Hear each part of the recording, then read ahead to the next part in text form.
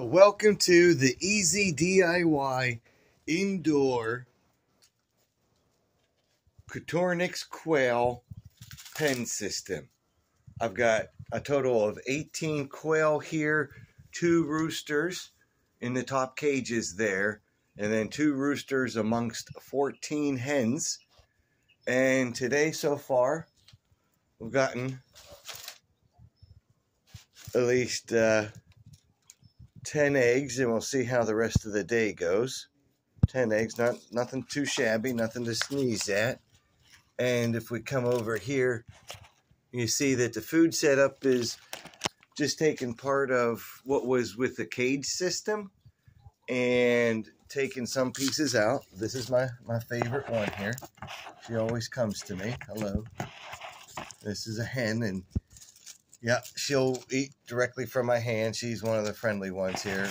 But they're all used to me now and my voice, and when they hear me coming, or my wife, they come right up and kind of greet us. So it's kind of having like little chickens in suburbia.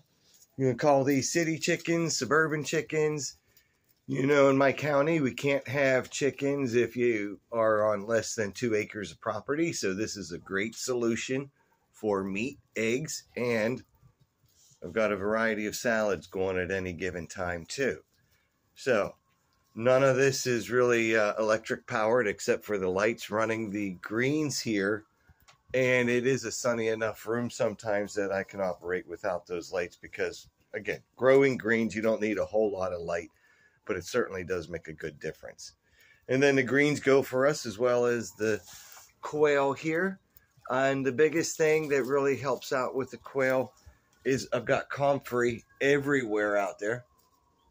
And you can hear the background noise. I just want to emphasize, look, I'm in the middle of suburbia and I can pull this off so you can too. And comfrey growing everywhere out there grows in here too. And the comfrey, they really go for it and leave nothing behind.